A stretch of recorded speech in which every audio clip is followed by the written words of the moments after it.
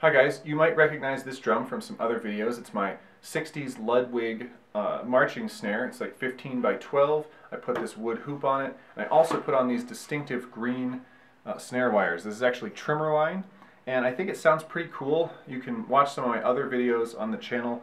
I'll maybe link to one where I play it and you can hear what it sounds like.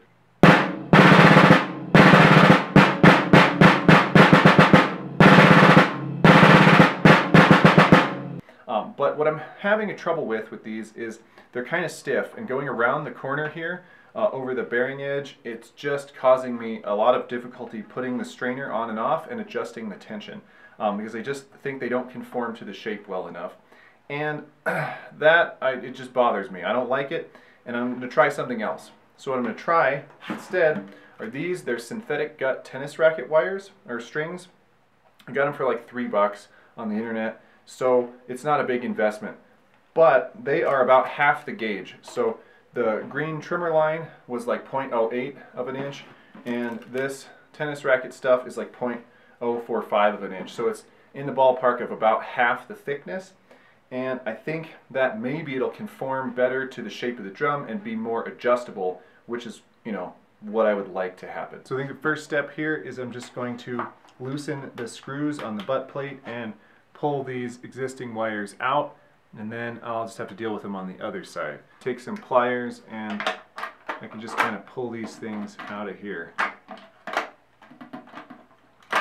Then I have to finagle them out of the holes in this side of the strainer, and I can't even do that with my fingers. I have to use the pliers, and it's still really not easy. So this probably should have been an indication that this wasn't going to work out that well. They're just so stiff, that's why I could never operate the lever. I got them all out now. These were really the length that I wanted, so I'm going to use one of them to sort of measure out the tennis racket string and get the same amount of snare wire, but not this beefy, non-flexible stuff. Hopefully you can see this. The synthetic gut here is notably thinner than the trimmer line string. I'm just going to try to line it up with the green string and get roughly the same length and cut myself some pieces. Okay, I got one piece. Before I cut all the rest, I'm going to make sure this is going to work. But ultimately I'm going to need 6 pieces because they go down and back, and I have 12 sets of 2 holes in the strainer here.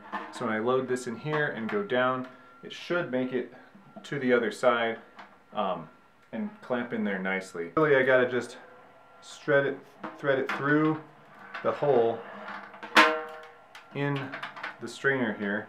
Most people just use this for the strings to put on a regular, metal strainer. But this is what it's actually for, and it would have been gut in the old days, even into the 60s. So the synthetic gut, I hope, supposedly is going to be a very similar product.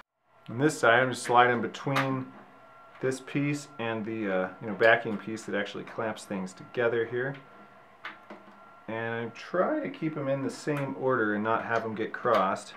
That way the tension will be not so weirded out.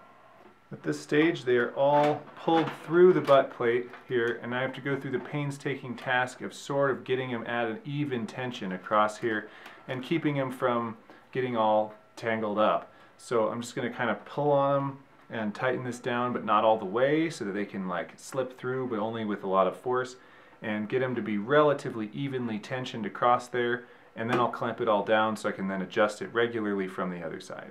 So after quite a bit of struggling, I've sort of got this in the way that I want it. It's not 100% perfect, but it'll function for now. And then look at the other side, kind of just pops right out of there. It goes onto the resonant head. Now, I could probably finagle with these for another couple of hours to get all the tensions just perfect, maybe get a more responsive snare sound out of it. These unfortunately don't look as cool as the green trimmer line. It's not as distinctive, but hey, this actually probably looks more authentic, like its actual gut. Or it sort of looks the way that snares look on modern marching snare drums. So, this is probably better in the long run. I don't need to have green snare wires.